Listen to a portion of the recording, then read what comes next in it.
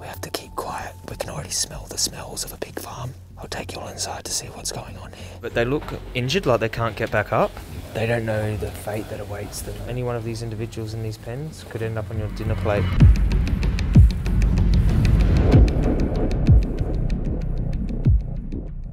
Okay, so we're back in the car again, and we've now been to back-to-back farms and beginning to feel a bit tired and a bit overwhelmed with what we've seen so far.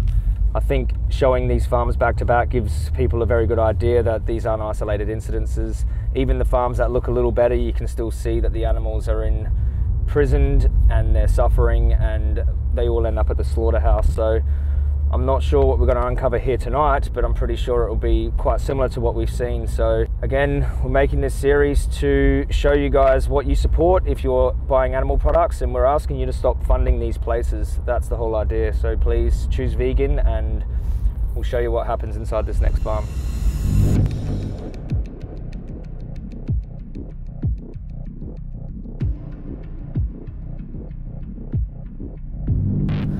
Okay, so we're just waiting for the all clear to head into this next farm. We can already smell the smells of a pig farm, and we can hear the pigs screaming as well. So I'll take you all inside to see what's going on here, to see what the pork industry is really like. Okay, so we have to be extremely quiet at this farm. Farmhouse is not too far away. But in the other episodes, we showed you the breeding of the pigs, the farrowing crates and the piglets. And in here are actually the weaners. So when they've been taken out of the farrowing crates, they go to the first stage of growing, and this is what this shed looks like. They look quite small, but we're going to show you around here and have a look. What I'm doing when I'm walking through is I'm just scanning for pigs. Sometimes they have injuries, sometimes there's dead pigs in the pens, so we're going to have a look through. Oh my God. Hello, darling. The pigs all have little water taps that they drink out of. They know how to turn on and drink out of.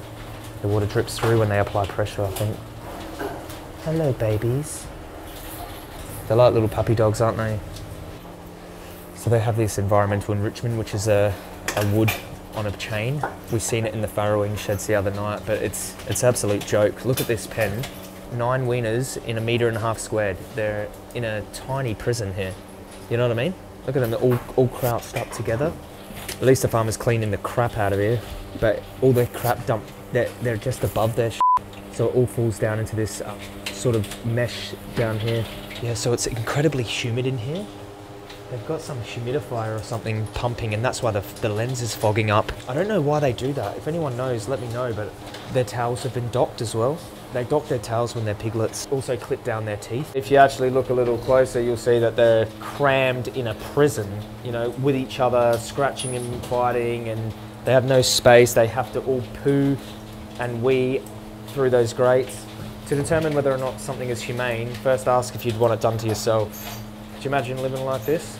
So there are multiple sheds here side by side filled with weaners like this. We're going to go through all of them and check out their condition.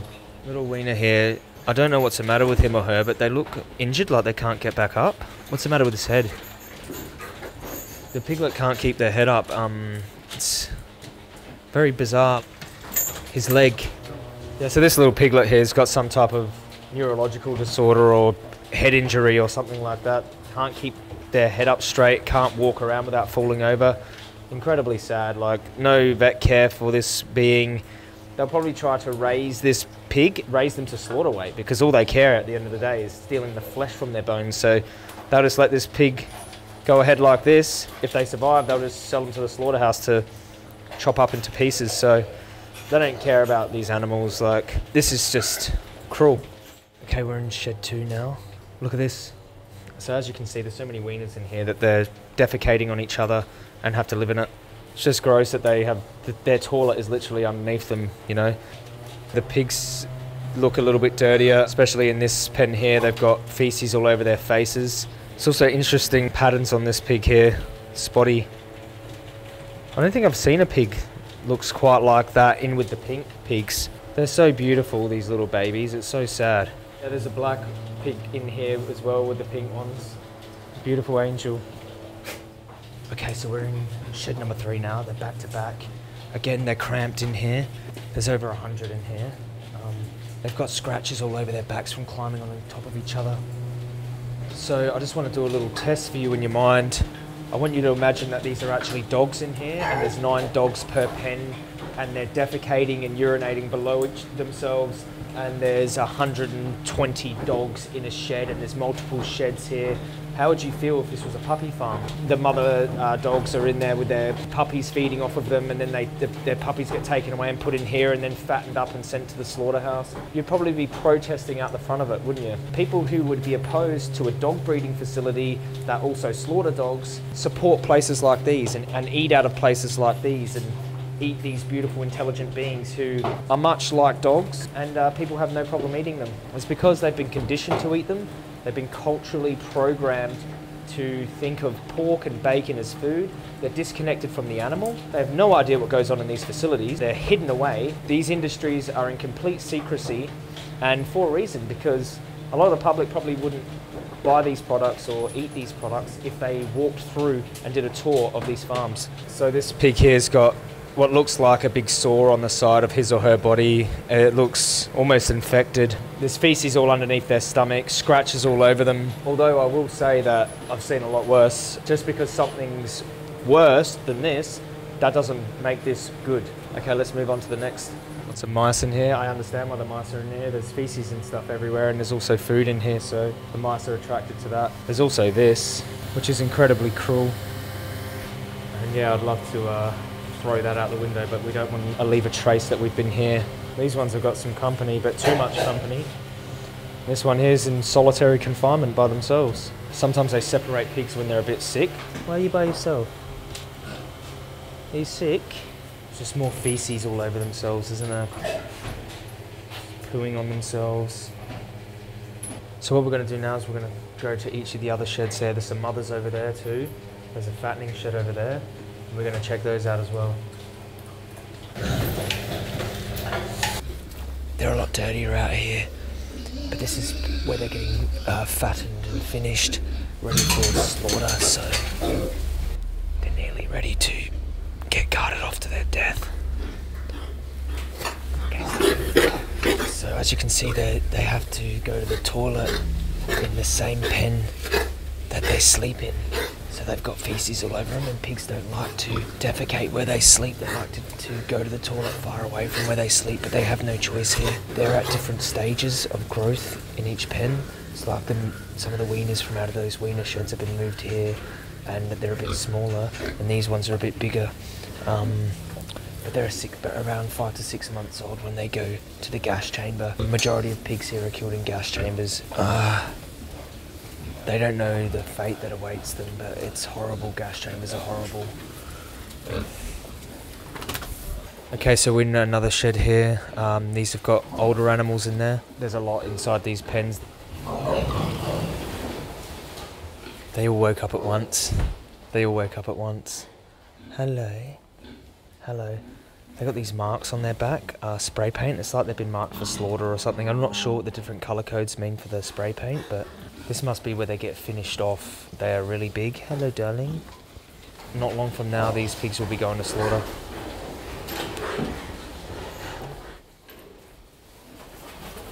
Again, it's like a similar situation to the other pens. They're just crammed in here. These babies, no matter how badly they're treated by human beings, like kept in their own feces and exploited, they're still very curious and friendly. They don't know any better. They're just innocent beings. They're like, if you ever interact with a pig, you'll see how childlike and intelligent and innocent they are, you know? They're like big pink puppies. They're one of the most abused animals on earth. You can hear them screaming because they don't like to be confined, but it's all they've ever known, isn't it? So they're fighting a bit. Is she down? Is she chilling? They don't see grass. They're on wooden slats, poo all underneath them, surrounded by concrete, dark, cold shed. Like, this is British bacon, you know what I mean? They'll probably advertise it with green pastures and amazing high welfare British pork. Living in your own feces on a wooden slat in a cold, damp, concrete shed, how is that high welfare? And also, even if it was, even if they were around in the grass and, you know, nuzzling and nesting, it would not be acceptable morally if they have to go to the gas chamber to get chopped up into pieces anyway. So, but what we're trying to do is show you that this is British farming, you know. All right, we're going to go check out the other sheds now. It's just sad that these pigs are on their way to slaughterhouse.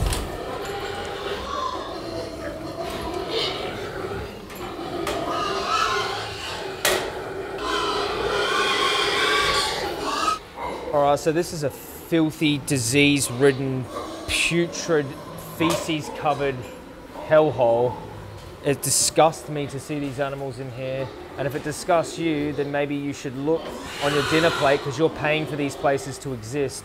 The only reason that these animals are living like this and have to suffer to death in a gas chamber is because of the consumer. When I realised that, I changed. When are you going to change? These poor babies, look at them. Any one of these individuals, if you're in the UK right now, any one of these individuals in these pens could end up on your dinner plate. Someone that had a consciousness, emotions, they felt pain, suffering, warmth, cold, joy. These pigs, I don't think, experience much joy, but they have the capacity to experience joy. Intelligent beings, you're eating their body parts. You know, they live in their own feces. They die in their own blood in fear. So sickening to think about it. Like, I used to eat pigs myself. Feel incredible shame about it, and it disgusts me to think I had their body parts in my mouth. They're so terrified of a voice, aren't they? See, look. Okay, so let's have a look at what's in their food here. Oh my God, it's beyond comprehension. I feel so sorry for them.